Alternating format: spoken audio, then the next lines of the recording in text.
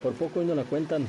Se trata de una pareja de motociclistas que iba circulando sobre la avenida José María Narváez. Y al llegar a su cruce con la calle Santa Clemencia en la colonia San Isidro, un árbol de grandes dimensiones se vino abajo y casi les cae encima.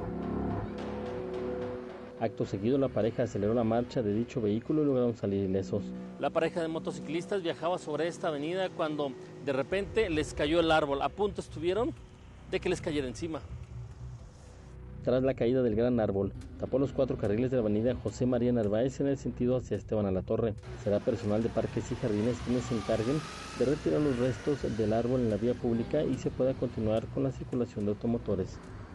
Para Imagen, Martín Patiño Segura.